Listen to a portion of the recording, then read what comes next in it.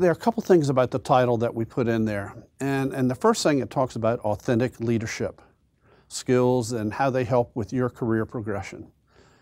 And I make the differentiation between position leadership skills versus personal leadership skills. You can be given a title, and you can be given a certain level of position, and with it comes authority, power, whatever. But it may not actually be leadership.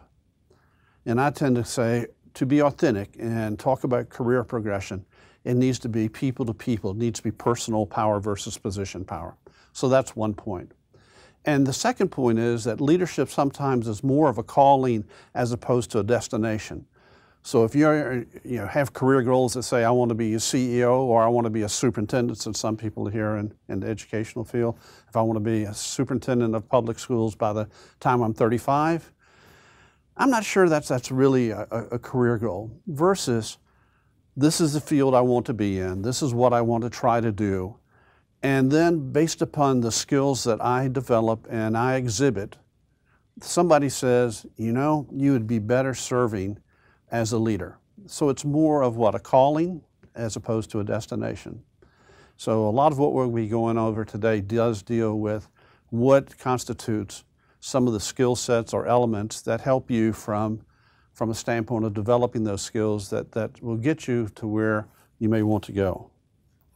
Okay? All right. First off, before we start saying, here's everything you need to do to be successful, I'd really like you to take a look and saying, how are you going to measure your success from a career standpoint so that when you're in my position in a few years, you can look back and say, I did okay. And some of these may include such things as, can you take a look at where you've been personal growth-wise? Is that a good measurement for a successful career? What about finances? I obtained such a level of income, stock options, whatever. I got the power and position that I always wanted to have, where I could give the orders and expect people to follow. Matter of fact, that doesn't work anyway. The recognition aspect, that I'm being recognized by people in my peers and the people that I work for. My authority level, and has the span of my authority increased as I've gone through my career. And then final, personal satisfaction. During your career, you may actually achieve all of these as far as outcomes. But as far as how you measure success, I would challenge you that personal growth and personal satisfaction are really the two measurements that you should focus in on. The others will come if you are doing those. Now the other flip side of the coin is, what's the price you're willing to pay to get there? Because maybe it's continuing to write a lot of papers, as some people in the room suggested that they have a lot of that to take place. Long hours, what are you willing to commit? Time away from your family and friends, because again, what am I going to dedicate it to? Responsibility and accountability, because I may get that level of position, but with that comes what? Responsibility, accountability as well. Be careful what you're asking for. The personal sacrifices that you may have to put in place. Job and company changes, because if you have an idea that I want to achieve a certain level or where I think I can have my skills better utilized, it may force me to do what? Change the organizations that I work with, because the ones I'm with now may not be able to offer me that type of opportunity. Travel and location moves. Challenge to your principles. I would say to you, all of these are important as you take a look at them, but if you're ever having a position or put in a position where your principles or values are challenged from a standpoint of what you're being asked to do, I think you may take a look and say, hey, maybe it's time to make a change. Never give up on those. Also, risk and failures. To make progress, sometimes you're going to have to take risk, and sometimes there'll be failures, and maybe some setbacks where you have to go parallel for a period of time before you can go forward. So what I tell people is, all right, find the balance of what you're really wanting to go for and what you're willing to sacrifice to get there. And what I'll tell you is that may also change over time. Personal example. In my early 30s, I was given an opportunity to take a position that offered, at that time, one heck of a financial type of deal. And also more prestige, more responsibility, got the title or whatever. But it required 60% travel overseas, which sometimes, maybe at a certain stage of life, that's pretty good. We had 3 kids under the age of 7, and the dads can be gone 70% of the time. Didn't take it because I had different principles, values, whatever at that particular time. When I got to my 50s, I was given a chance to take on a global HR leadership position, entailed a lot of travel, a lot of rewards and recognition, a lot of challenges that were new to me in a sense, but that's okay. Kids were grown. We were wherever we were. They were spread throughout the country. I took the position because it was a different time, different phase of life. So the same criteria didn't apply. So that's what I'm trying to say is find the balance, but realize things change, okay? Now, what we're going to do is go through what we consider and what I consider some of the key elements that will help you in your authentic leadership become a better leader, but also those particular things also can be utilized to help your people succeed. Because I think one of the key aspects of being authentic leaders, how do you develop your people? How do you grow them? And that is also a measure of success. Now, we have 8 elements up here. And what I would challenge you is these are based upon some research, because you don't go through 45 years and not do some research. But when I take a look at that career that I've been through and take a look at the people that I had to deal with, those who did not make successful progression usually were missing some of these elements. Those who were successful normally had most of these elements in some degree, one form or fashion to another. So the concept of being a good person, knowing principles and values and knowing the difference between them and how to live by them, being a good communicator, setting directions, and here I have behavior-wise, personal-wise, and also behavior-wise. I'd also put one out there development-wise, because you need to have directions on your own development and that of your people. Definitely encourage and address conflict, have a strong orientation to performance, be competent and continually develop your skills, much like hopefully you're getting something out of today. And the one that we're going to put emphasis on today is don't hesitate to establish sound working relationships, both individually and yourself with groups. And I think that you'll see that by taking a look at these and how they combine, pretty good blueprint on what's needed to make progress in a career. What I'll be doing is going through each of those briefly, but then spending a lot more time on the last one about developing relationships. Prior to doing that though, I'd like to share some literature or at least some thoughts about leadership thoughts and such. First one is by a guy here right in Charlotte, John Young. John's an industrial psychologist and such, worked with a lot of companies. I've had time to work with him as well. And he has a very humanistic approach to leadership. And his favorite saying is, when you accept money from a company purportedly to be a leader, you give up the right to be ignorant about the impact you have on people. So think about that. I can have all the results in the world. I can have the recognition for myself and such.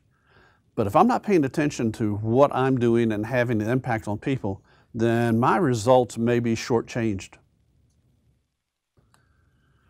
Then if you take a look at any of the various leadership models that are out there, and mine go back to Phil Cosby and some of those type of people, Michael Hammer, who has a book back here in the back, and a few others, Stephen Covey, all those type of searches. If you take a look at them, most of them will have something that to be an effective leader, there has to be a people-centered type of environment, okay? So having the belief in people, demonstrating that you have conviction and compassion for them, communication, development, eliminating barriers that get in the way of them being successful, and definitely the aspect of recognizing. So a lot of these, again, talk about what? People-centered type of skills. Then if you take a look at the high-performance team characteristics, and this is by a guy named John Katzenbach in a book, Wisdom of Teams. And he talks about the criteria that makes a high-performance team. And again, if you take a look at certain parts of it, a lot of it deals with people. So such things as having the right set of skills as far as in a team. You need to have people that have a technical background in that topic area. You need somebody on there that's a good problem solver. You also need people in there that have the interpersonal skills that are able to get the team over the bumps which are there. Also, for a good team, there needs to be mutual accountability. It's not finger pointing. We're either all successful or we didn't quite get where we needed to be. And then finally, committed to each other's what? Personal growth and success. So all these, to me, point to the aspect that we have to have what? A strong orientation towards people. So a lot of those 8 elements that I'm going to cover do what? Focus on the people side of the skills that a leader has to have so that they can be the leader that's needed. The first one talks about what does it mean to be a good person. I'm not going to spend a lot of time on that because we could spend all day about what it takes. But it does say to me that you're not talking about perfection. You're not talking about we're going to put you up for sainthood. We're talking about recognizing your impact on people and how you go forward in dealing with people. It talks about not being self-centered or egotistical. It does say that, hey, you can be what? Ambitious and self-confident. And I have 3 aspects up here. Dorian Gray. Anybody ever read Dorian Gray? Yeah, The Picture of Dorian Gray. Gets into ego, gets into ambition, deals with that. So if you don't remember it, read it sometime. This is the part that I show that I have some intellect to me. So I've actually read books. That was in high school, but anyway. The Goose Poop Chronicles are something that I deal with my grandkids, because you can talk to them on terms of, because they come to our river place and a lot of geese. So we have the sayings such as don't step in the goose poop, okay? And also don't be a goose pooper, meaning that don't create messes for other people to what? Step in or have to clean up. And that's an adage that I put to leaders as well. If you make mistakes, admit to it and clean up your own messes. And then finally, the poem, All I Ever Need to Know, I learned in kindergarten. It's old. I'm seeing eyes. Have you read it? No, we have an internal joke about that. Okay. I suggest you read it, and if you can look at it and say, you know, that's pretty true, and I'm doing okay by it, then you have a pretty good grasp of being a good person, okay? The second element is knowing your principles and values and live by them. And you can read the definitions up here. A principle is pretty much, to me, set in stone. It's a moral belief or rule that helps you know right from wrong, and it influences your actions. I'd also say that a principle is usually universal. Most people know about it. Most people have heard about it. Values are those things that drive behaviors. They're those things so valuable to me as a person that it impacts me from what? Both a conscious as well as a subconscious type of approach. Now, can a value and a principle be the same? Can I have a value that is also a principle? The answer is yes. But sometimes they may not always agree. Again, let me give you a couple examples.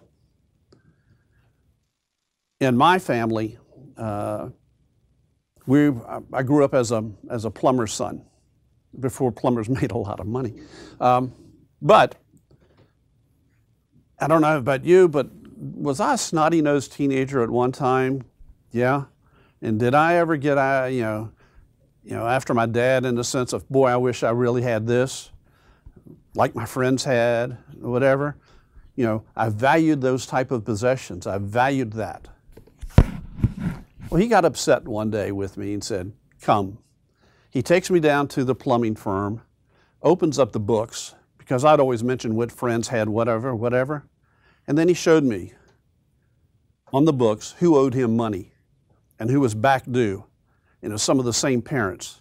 And he made the point, in our family, we value paying our bills on time and being honest with the people that we deal with. Now, do you think that had an impact on changing my value? Yeah, it did. So I think that's it changed, because that became more authentic to me, being able to say, and I've passed that on to my own kids, whatever, you be responsible for your finances and such. Now, it may not be a golden principle, but it is a value that we've established in our family. Now, earlier I talked about never be put in a position where your principles are questioned. And I had the opportunity, it was a good opportunity. I could have really gotten ahead in that particular organization. But I was hired. I was working with a leader who was very good in certain areas. But this is the early 80s, and he harassed female employees in that area. I mean, he was a lecherous old fool.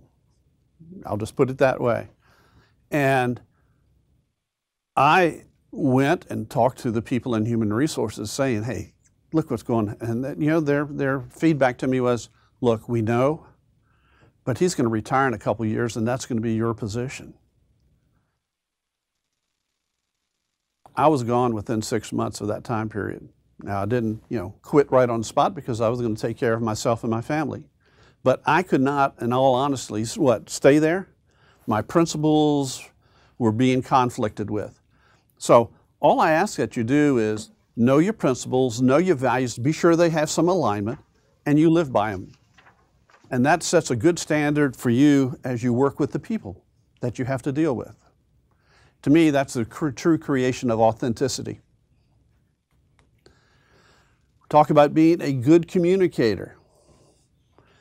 And here, I am getting away from this, Snapchat, Twitter, whatever, not communication. You need to have the person-to-person type communication skills that I think we will all want to have. So up, down, lateral. I need to be able to talk to those people I report to. I need to be able to talk one-on-one with my colleagues. I need to be able to talk one-on-one with the people that I'm responsible for, and to groups. It needs to be what? People-to-people type communication. Now, when I talk of communication, it's the transmission of information with emotion, with feeling. And at that point, is it communication? No, not. Until there is mutual understanding. You may not agree with what I say, but you have an understanding of what I'm saying and all the nonverbal that goes with it. That is what I mean by people-to-people communication. Here I talk about setting directions. If you don't know where you're going, any road might get you there, or you may never get anywhere. So you have to be able to talk about setting directions, business-wise, in your personal life, behavior-wise. If you see an area you have to work on there. And then also I talk about the development aspect that you have to have. So have an idea of where you want to go and how you're going to get there. And also, as you take a look at all those areas, remember how I talked about I had the family situation where, in one sense, I could take a position, but I didn't because of, well, that was a matter of, it set me back a little bit because, but I had to have what? Patience and perseverance and stay with it. You also need to demonstrate some initiative and curiosity as you're setting these directions. But there needs to be looking at these in balance with each other again. From a standpoint, if I'm setting directions business-wise for myself and my people, I also have to take a look at where I am family-wise, my personal life. They have to have some balance, and same thing with my development plan. It has to support what I'm trying to do. So you have to look at all three aspects. Okay. Encourage and address conflict. Why would I put that as a leadership element? Okay, that's the open question that wants, yeah. Because it's there, whether or not you address it. Yeah, but encourage it? Not all conflict is bad. Okay, not all conflict is bad. No, it's not. Anybody else? For growth. For growth, yeah. What I allude to here as far as encouraging from a leadership standpoint is if all we are doing in whatever we're responsible for, whether it be in industry, manufacturing, business, education, whatever, if all we're trying to do is maintain the status quo, somebody else is passing us. So anytime that I'm going to be getting into how am I going to improve things within my work area, which may be good for people, really may be, for their good interest and such as that, I'm probably going to be what? Creating conflict. Because change, it's not a matter of whether it's good or bad change, it's change. And people resist change. And therefore it leads to what? Conflict. But I also say for a leader, being able to encourage that, it has some benefits for you. If addressed in a timely manner, it brings the issues to the forefront so they may be addressed, and I say, in a timely manner. Because no matter what you do, if you ignore, time heals all, no.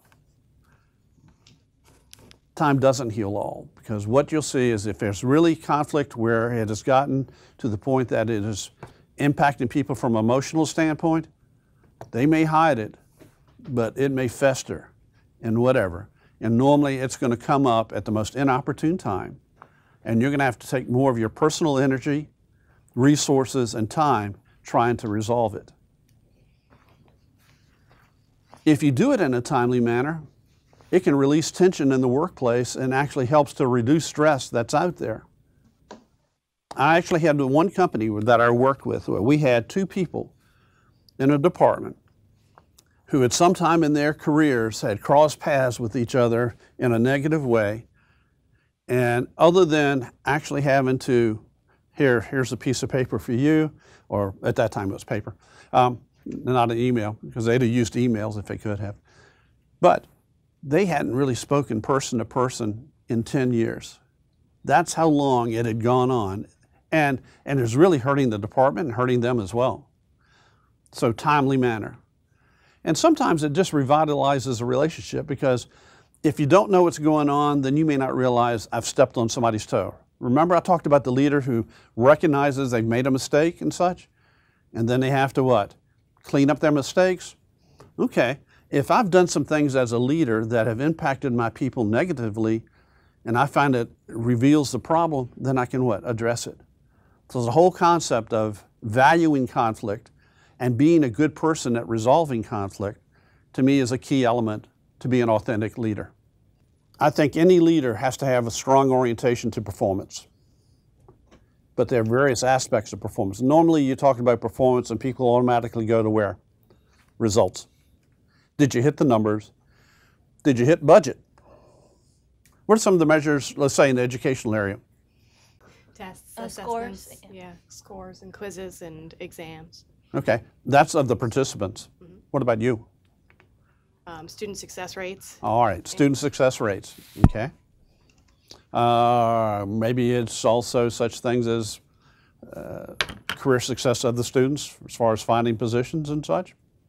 Publishing also- articles. Publishing. Publishing, yeah. Faculty evaluation scores. Faculty evaluation scores, okay. So there are some aspects of results, okay. Numbers. What we'd also say as part of the performance aspect is it also has to be behaviors. What behaviors were utilized to obtain the results? If you have a person who gets results at the expense of the people that they work with or work for. You know, we use the analogy of how many bodies have they laid by the wayside. Then that's a negative aspect. Again, if I'm the authentic leader, I need to get results using what? The right behaviors with the people that I'm dealing with. And another aspect of it is, in today's ever-changing work environment, and we'll get into it in a minute, the whole concept of knowledge and the exponential growth of knowledge says that I'm going to continually have to develop my people and myself. So when I take a look at the performance process, it's not only getting results, it's using the behaviors and being sure my people have the skill sets and knowledge base to be successful. Be competent and continually develop your skill sets. Another element. And I almost mentioned this a minute ago, talking about the exponential growth. The last time I looked it up, the whole base of knowledge is doubling itself every 12 months. And if you're standing on what you know today and do not advance your knowledge, I would challenge you that you'd be obsolete in 2 years in today's marketplace. I think you need to be curious out there in your present field and also new areas of interest. You're continually learning, exploring, and such as that. Now, right now, a lot of my time and effort is being spent on some of the organizations I'm supporting in a retired type of life. There's one group that's a naturalist organization in the Blue Ridge called the Blue Ridge Discovery Center. So I'm gaining a lot of knowledge in conservation and those type of aspects. It's neat. It's still good to learn. But what I would challenge you on this is understanding you're just not looking at yourself. If your knowledge is obsolete within 2 years, maybe your position will be obsolete within 2 years. So you need to be continually looking at it from that standpoint. That's the reason I talked about being curious out there, about what's new, what's ever. But you also need to be thinking about your people as well. How are you continually developing them so they have potential success for the future as well? I'm told not to back up or you'll get the bald spot, and with the lights up here, you'll go blind. This is something I've put together over the years, and it talks about the fact that there's different ways that people learn. And as you put together your continuous education and such, you need to take a look at, are there new methodologies out there that can help me learn more, faster, quicker?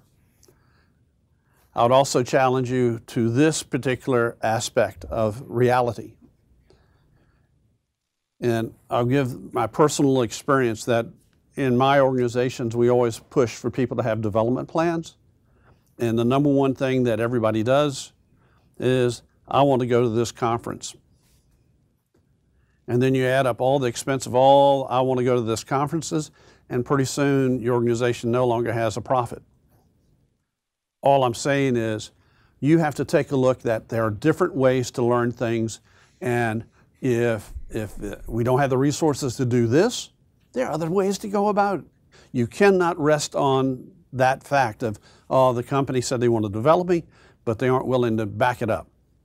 You have some responsibility. Matter of fact, I challenge every one of you saying, your personal development is whose responsibility? Mm-hmm. Yours. So you have to, keep doing that. Notice I'm backing up so you don't get it. I'm getting better. Now I'd like to spend some time talking about, don't hesitate to establish sound working relationships. And I go at it both from an individual standpoint as well as a group standpoint. And I can honestly say I don't know of any situation that doesn't dictate relationship development. If you go back to where I talked about some of the leadership aspects and the people aspects, all it is about is developing relationships. So I really, really want to put some emphasis on there. And matter of fact, I would challenge you to think of all of the elements we've discussed in terms of, aren't they part of developing relationships? Resolving conflict, communication, setting directions, all that's part of developing relationships with the people that I have with me. So what I'm going to do, and this is where we get some involvement, is to talk about the types of relationships we should strive for and then spend some time on how do we develop these types of relationships. What are some of the tools that you can utilize? So first off, let's talk about the types of relationships we want to have. You can call them goals or criteria, but the first one I would like to hit on is the fact that in any relationship that you have, it should be dynamic. By dynamic, I'm saying that there's a constant what? Interchange. Giving and taking to the relationship. Anybody here in a serious relationship, a significant other type of relationship? Okay. Anybody who says like marriage is 50-50, they're crazy. Because there have been times when I know it was 80-20, and I was the one giving the 80. You know that, right? No. But it's the fact that it has to balance out over a period of time. But it is a dynamic relationship. It is a living people-to-people type of relationship. The second aspect that I would say about the relationship, it needs to be long-term. At least you need to go into it with the mindset that it's going to be a long-term relationship. In today's complex work environment that has international intrigue to it, global aspects of it, you may say, you know, people aren't in the long, I'm not going to be with them that long, so why do I have to take it? What I would tell you is that the reason that I emphasize you go into it with the long-term aspect is the fact that if I'm thinking that way, I go at it a different approach if I know that it's just going to be 3 weeks and you're done type of thing, or 2 years and it's done. I look at it differently. If I'm saying I want to try this from a standpoint, I'm going to be working with you for the next 5-6 years. A lot different mental aspect, mutual benefit. If you're not getting something out of it, then why are you in it? So both parties, all parties have to get something out of it that says to them, this is worthwhile. This is okay, I need to do this. This is what I want to do. Then finally is the fact that it is a relationship. It is not position to position, but what? People to people, person to person. So if you can remember those aspects of it, dynamic, long-term, mutual benefit relationship, that's a pretty good, set of criteria by which to measure how well you're going at it. Now, going back to the global aspect that I mentioned as far as complexity, whatever else, and I don't know if they're still doing it, but in my company, the last one, again, global company, my division had 8 locations throughout the world. And I had to go and learn the cultures and all that stuff. It was pretty good stuff. But what we did, we had 3 divisions, multiple locations. We had what I called a leadership symposium, in which we would bring the execs in, whatever, and from a certain level up, and we would have some instruction and such. But one of the reasons we brought them together was starting to what? Develop the relationships. Before, and I got to preface that a little bit, prior to a certain date, the ownership did not want the divisions talking to each other. So these people had not established relationships. Don't understand why. But then they changed, saying, we really need these people to what? Share expertise, work together. So the leadership symposium, one, yes, we wanted them to have some knowledge, skills out of that, but really it was starting to help them what? Develop those type of relationships. The second thing is I had responsibilities for aspiring type of leaders, those that we identified that have the potential to be leaders. Remember I talked about a calling as opposed to a destination? Sometimes companies are looking out there saying, all right, who are the next crew of people that we think have that potential? So I put together a 16-month development process that each quarter we would have these international aspiring leaders come together for 2 to 3 days. Again, most of it was dealing with developing relationships. And we'd give them some cross-divisional projects that they would have to work on after they left. So again, I was trying to get through some of these aspects. And then finally, from a standpoint of the relationship development, we would have coaching and mentoring of the people so that it had the follow-through to be sure they understood the importance of the relationships. So it was a very deliberate approach that we utilized trying to get at this very thing so that we had the leaders that we needed. One of the concepts that I'd like to bring forth as far as with this is the concept talking about the internal ledger. Because I think if you realize that it's a constant giving and taking, that you're keeping track of what you give to a relationship and what you get out of it. Now that may sound cruel, or it may sound, oh boy, that is callous, but it's reality. This afternoon, when you're leaving the parking lot and you're pulling out in traffic, if somebody lets you out in front of them because it's backed up, or maybe it's you let somebody in front of you, do you expect anything in return? No. Do you expect a nod of the head or a wave of the hand? Okay, tomorrow, same time, same place. And again, this person is coming out in front of you. Do you let them? I bet you after around 3 or 4 times, no, you don't. Because we do measure things. We do. Same thing in the grocery line. If I let somebody, they have 3 items and I have a basket full, do I expect a thank you or a nod of the head or something? Yeah, it's not a big investment, let's put it that way. But we are expecting, and over a period of time, we take a look at how we are in a relationship from a standpoint of what we're giving to it as well as what we're getting out of it. Mm-hmm. I'd like to go through a couple examples here that play into place. All right, working relationship. We're taking a look at you and your leader. What do you give to the relationship that you have with your leader? What are you giving to that relationship? All right, time's there. Hard work. Hard work, okay. Commitment. Commitment, okay. Contributions. Contributions, yeah. Anything else? Ideas. Ideas, all of those, right? Some of them I put up there included, all right, many of yours. You're giving your knowledge, your skills, effort. Now, nobody hit on, I'm giving them performance. You can put all the knowledge and skills out there, but if you're not achieving what? Performance in the sense of results and behaviors, then it may not be as positive as what you thought. Definitely initiative, ideas, and the positive behaviors.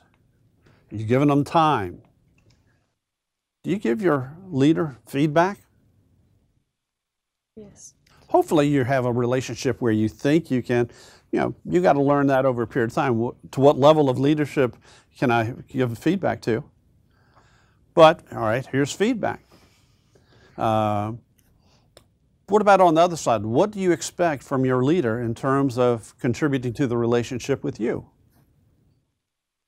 Money. Paycheck. Okay. We put money, rewards, yeah. Encouragement. Encouragement, yeah. Understanding. Understanding.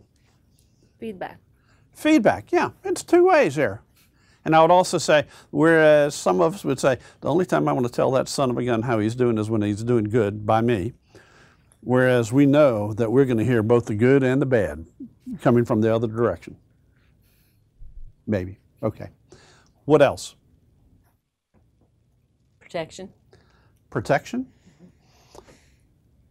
Explain.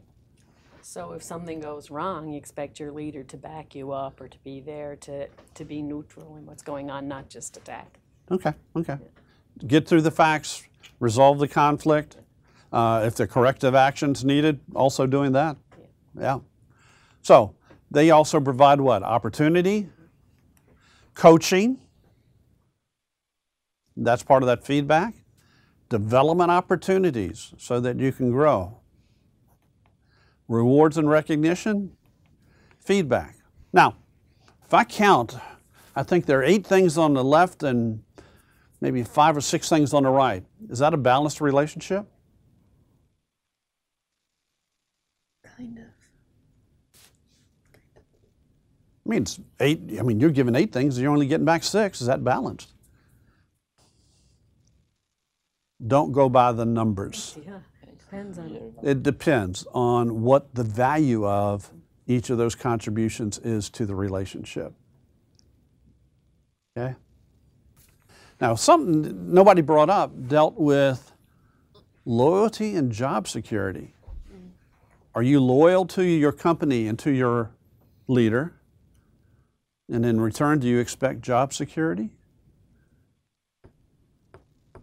We're seeing that that's much more difficult in today's type of environment, that the only way that you can helpfully assure your job security is what?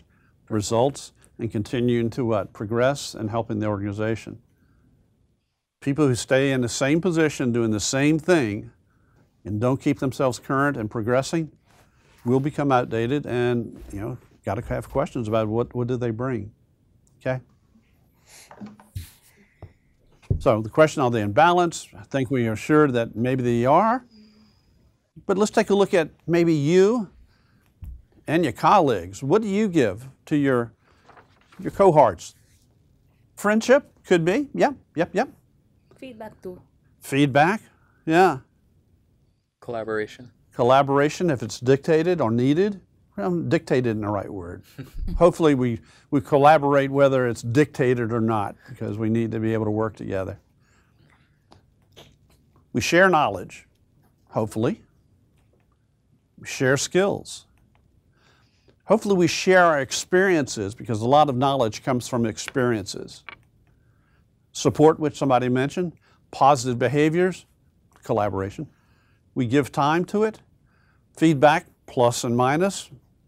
Notice we do that with our colleagues. We not do it with the leader. And friendship. What do you expect in return? The same. The same. Same thing. Basically same things, all right? Hopefully they share the knowledge, share their skills. In this case, maybe this person didn't share any of their experiences. We'll come back to that. We probably don't want the negative feedback either.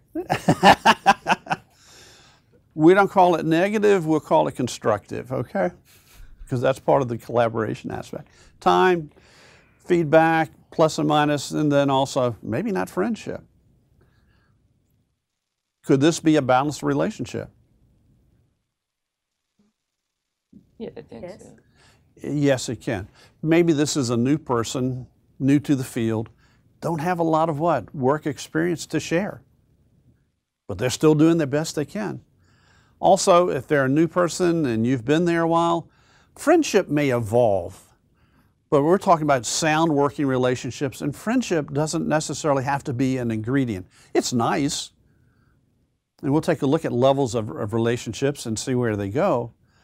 But in essence, maybe this person's very private, and yeah, they'll work, cooperate, but they're very private. So it shouldn't be taken as what? An X mark saying, no, we don't have a good relationship. Okay, let me ask you a question. Here you are in a highly competitive work environment. You're in similar positions with these people. I'm going to share my experiences, my knowledge. Are you? Am I going to give them a competitive advantage by sharing things? I am. I hope you do, because you would also expect it in return. And depending on how the leader created the environment there, would also help with that to take place. And if you don't, some other company is, and they're going to go ahead. Yeah. What about a leader having friendship with his subordinates?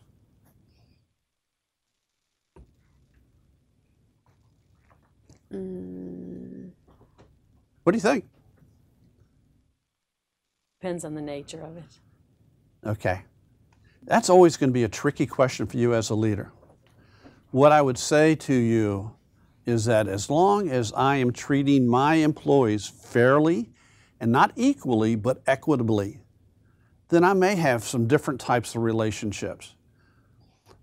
I've developed some relationships with subordinates, but we have a very clear understanding up front that there may be times where I have to make difficult decisions that may impact them, and you should never do anything that puts our question of our friendship in question. As long as you go at it with that mindset, then okay. Now, this is how things really work. Go back to the T chart and such as that. I am continually what? Making investments into the relationship. Call them social credits. The other person's making investments, but we're also making what? Withdrawals. And if over a period of time we see a balance, then we have a good, balanced working relationship. If we see an imbalance, then things can go where? Downhill. But let me also say, if I'm working and we have a balanced relationship here, and I think that I would like to grow it, I've got to do what? In some ways, increase what? The value of my investments so that that person reciprocates as well, and we grow the relationship. I can't make the same investments day in and day out and expect them to equate to something that somebody else has done for me in a larger value. That person that shared their experience with me, that helped me get a new position, gosh, do I owe them something? Probably. It's also important to understand that different levels of relationship dictate what? That we have different levels of investment. The people that I talked about in the grocery line or the car line and such as that, that's a stranger. Maybe I recognize them after the fourth time they pull in front of me. But the fact of it is that what? The give and take there is very what? Minimal, no great value. But as I go up this hierarchy of relationships, then I have to grow the relationship. I'm going to be making more of those investments we did on the T charts with my leader, with the people I work with. I'm going to be giving things to it that are more value. And you can see that working relationships can be pretty important. And also the aspect of close working relationships and friendship, again, much higher. Anybody who wants to take a guess at symbiotic?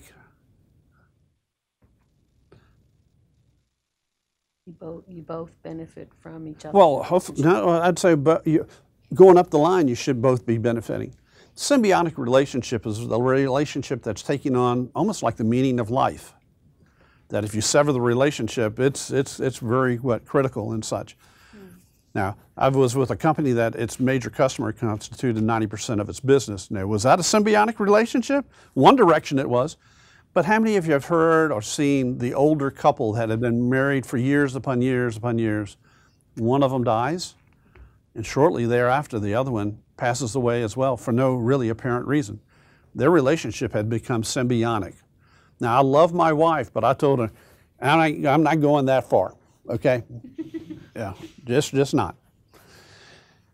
But again, just understand that if I want to grow the relationships, I'm going to have to increase the value of what I'm giving there. Some concepts, and I'll go through these quickly because I still want to give some time. Interdependence. Even though we may believe that we are totally independent, that's a falsehood. We are very interdependent. Even if I'm a single contributor or individual contributor to my organization, I am depending upon other people giving me information and me as well feeding back information and such as that. So there's always going to be a level of interdependence within the workplace, within relationships. Secondly, the concept of reciprocity. Just like I can grow a relationship, if we're not maintaining some type of balance in the relationship, over a period of time, if I feel like it's getting out of balance and such, then I will take it down to a level that I feel like it's balanced it out. So just like we can grow it through our misbehaviors or misactions and not taking care of the conflict, people will take the relationships down. The people I talked about not talking to each other for 10 years, they've taken it down to the bare minimum that they could have and survive. The concept of development over time. When we're talking about the relationships and friendship, again, looking at the scale on where it went, you may say, I want to be a friendship tomorrow. That's not reality. The higher the relationship goes, the longer it will probably take to develop it. And you have to be understanding of that. But it also means that people in a relationship have to recognize where they are and where they're wanting to take it and actually take that type of comment. Okay, a couple of practices. I talk about auditing a relationship. If you see things going wrong, and this can be mental, it doesn't have to be doing the formal T-chart of what you're given, what you gotten, but you do need to go through the mental process at times of saying, where are we in this relationship? You know, how are things going? Now, in my particular case, and it didn't come automatically, but once I started assuming some leadership roles and such, I had it as a stand-in that on a quarterly basis, I was going to get with my employees, and we're not just going to talk about performance. We're going to talk about how things are going between you and I. It was an audit. It was an audit exercise to be sure that I was staying abreast of where we were and things I was doing that could potentially what? Be discord.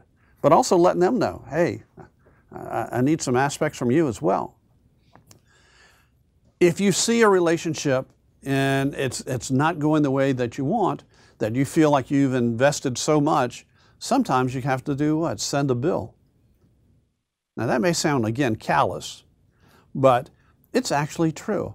A couple that we associate with, we pay cards periodically, and sometimes we're at one house, but we make sure that we don't let it always be that way. We make sure what?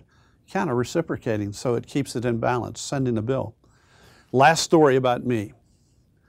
Had taken a new position with a company and left my family back here in North Carolina, outside near Wingate, that area, because it's easy to sell a house if it's occupied as opposed to just a vacant house. And anyway, I'd been up there for a month or so and they were still down here. It's getting near when school starts and such, and I call home. Now my daughter at the time was 4 or 5, and get on the phone with her, and she says, Dad. I said, yeah. Do you love me anymore? I said, what do you mean? I never see you. I mean, I've been gone for around 2 months. I made an offer on a house the next day, and that house is still called Keith's house because my wife hated it, but I made an offer.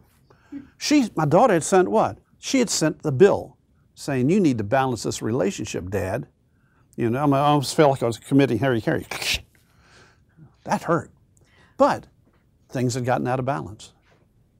So sometimes you have to send a bill as well. Now, we've talked a lot about authentic leadership and these particular elements that apply to it. And I'd like to also hit on why people fail to progress, because usually it's because they've missed some of those elements. Lack of knowledge, they haven't stayed current. Lack of performance, they haven't gotten the results, or they're using poor behaviors. The lack of direction that we talked about. And then I put an emphasis, lack of people-related skills. Again, I can go back through 40 years of experience and I can tell you that I can only think of one particular instance in which a person was taken from the organization because they weren't competent. Most of the time, it was always dealing with people-related skills. And I actually had a person that worked for me when I was here that if I took a look at her particular knowledge base, she had much better background in human resources than I ever would. She was knowledgeable, she was good, but she had gotten disenchanted with the organization before I got there, of course, okay? And she had just laid bodies along the way. And when it came time that we had to reduce staff, guess what person didn't make it? It was purely because of the people skills. So my emphasis to you is, if you take a look at where we've go from here, I don't know if you believe anything I've said today. Hopefully you do. But in essence, if it's not hitting the mark with you as far as these are the things that I need to take a look at as I progress in my career, find some that do. Find yourself a mentor or a coach that they can give you feedback on where you're going and what you're doing.